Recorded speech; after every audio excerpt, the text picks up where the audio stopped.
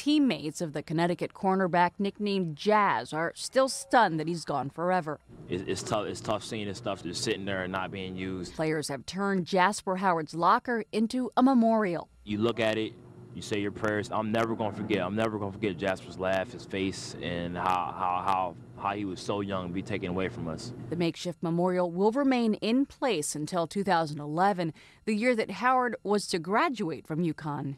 And the coach says nobody will wear Howard's number 6 jersey until after he would have graduated next season. Also, UConn will wear a sticker with Howard's initial on its helmets for the rest of the season and will carry his helmet or jersey to away games. Police say Howard was fatally stabbed early Sunday morning during a fight outside a university-sanctioned dance.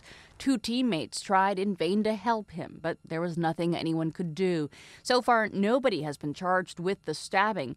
Meantime, members of Howard's family who traveled from Miami to take his body back home for burial expressed their gratitude for the outpouring of love and support the family has received from the Connecticut community. When he came here, he fell in love with this place.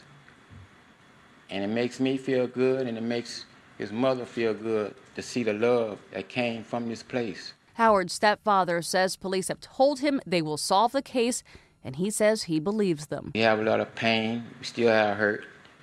But we can go home now feeling a little better because a lot of our questions have been answered. Funeral services are tentatively set for Monday in Florida. The team will attend. Myra Lopez, The Associated Press.